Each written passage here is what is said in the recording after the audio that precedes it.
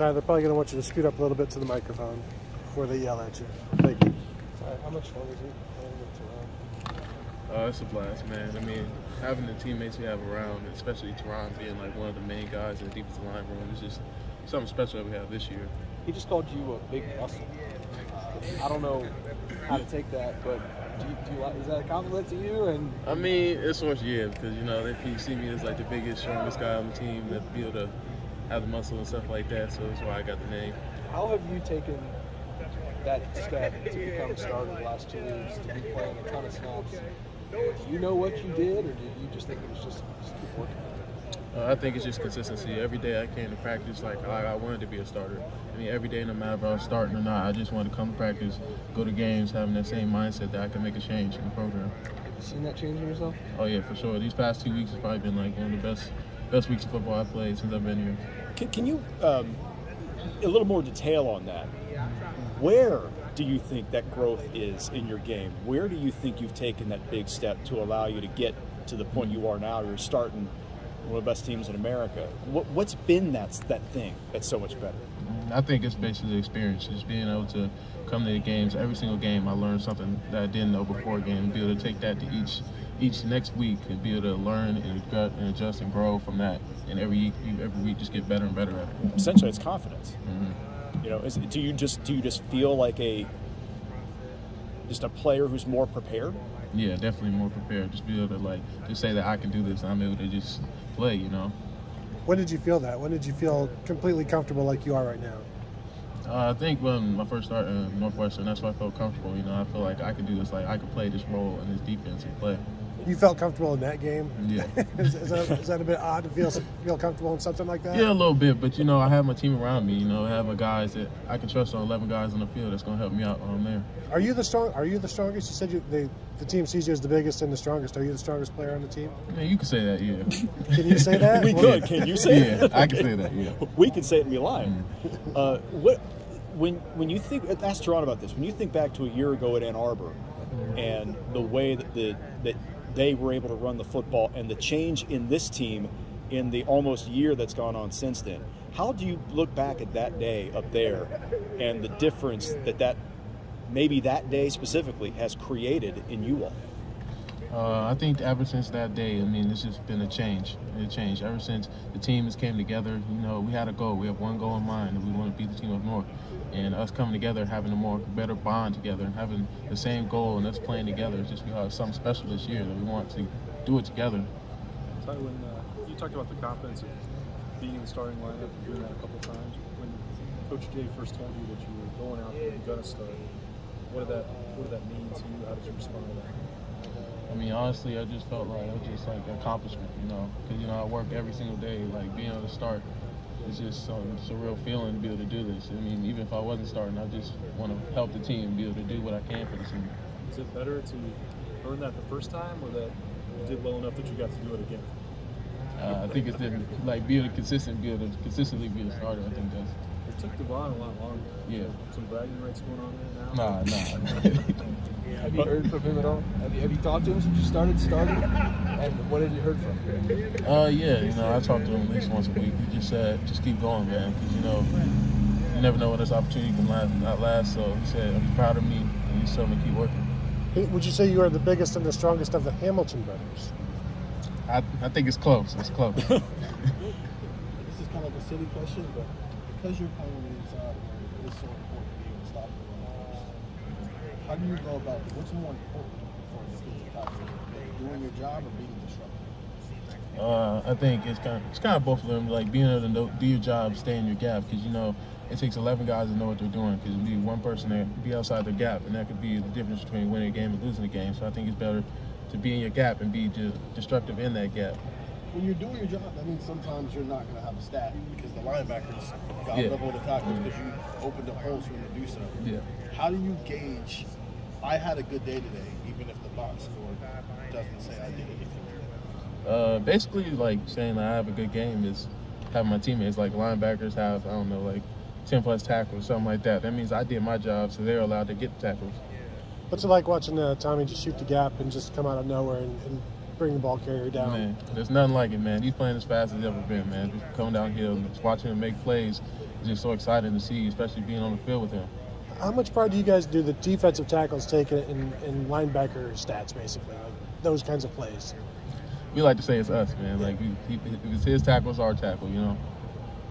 When you just another question about a year ago, when you talk about the difference in the team, obviously there's a camaraderie, there is a brotherhood investment that you all seem to have made.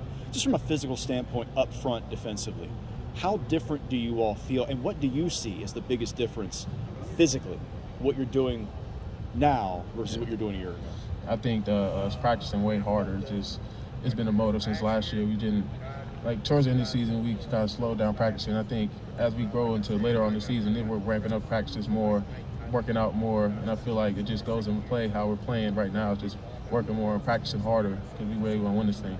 It's almost like using, obviously you've got a huge game next week, but it's almost like you're using Maryland as a metric of that speed.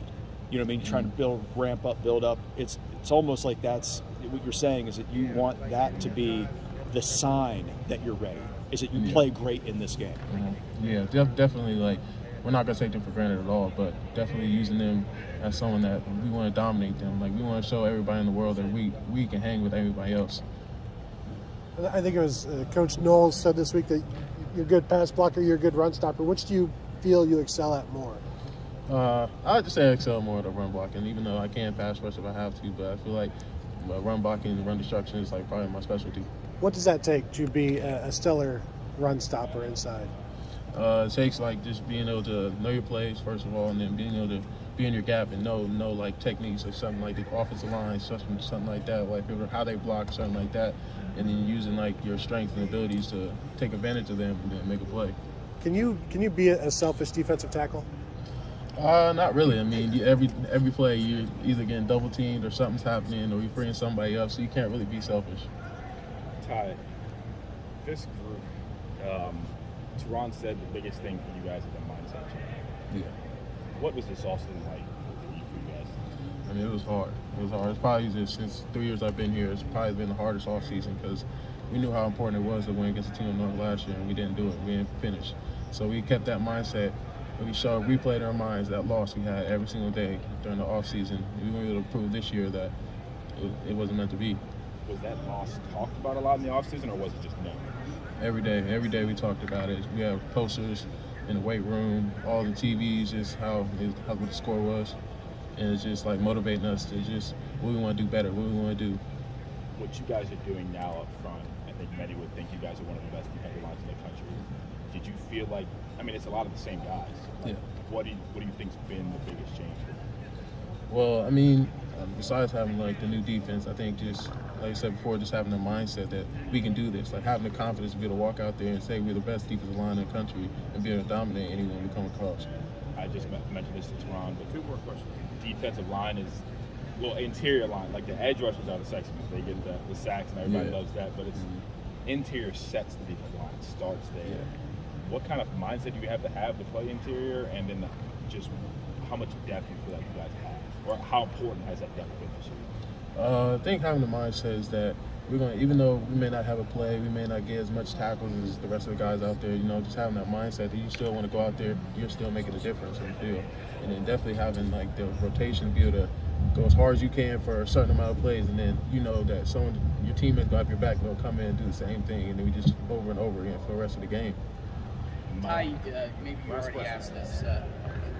You ever go to your brother for advice, or does he ever come to you, and tell you some stuff, considering, he played here as well? I mean, has that ever, come up maybe during, a family dinner or anything like that? I mean, has he ever given you any guidance or offered any advice as far as your playing career so far here? Yeah, like I said before, I mean, I talk to him at least once a week, just asking and picking his mind, because, he plays at the next level where I want to be. He gives me advice, stuff like this, like little technique stuff that I can do, little things like that, and it's just ultimately just be proud of me of what I'm doing. That's it. You ever look at him like, dude, stop, I know what I'm doing, you know what I mean? Like bigger brother, telling little brother kind of how to do certain things, or is it something that you honestly, take to heart and cherish, that he looks and wants you to look and play the best that you can? I'll take it to heart. You know, I mean, he's been here before. I mean, I can't complain about it because he's done everything I'm doing. He's done it before. So I mean, I have to learn and just pick his brain about it. Ty, Jim Knowles said yesterday that you're a cold-blooded gentleman. What does that mean? I'm honestly not sure, but I mean, I feel like because you know I may not talk the most all the time, but you know when I'm on the field, I'm going to give it my all, and I'm fearless while I'm doing it. Do you feel like you have a different personality when you're on the field than when you're off the field? I mean, on the field, I'm not going to talk too much. I'm just going to let my play do it, and off the field, I'm just going to be me. Does Teron mentor you, or have you mentored Teron? I mean, we all know different things, so I feel like we mentor each other. I mean, if he doesn't know something, I always help him, and if I don't know something, he helps me. Thank you, Ty. Thank you, sir. Thanks.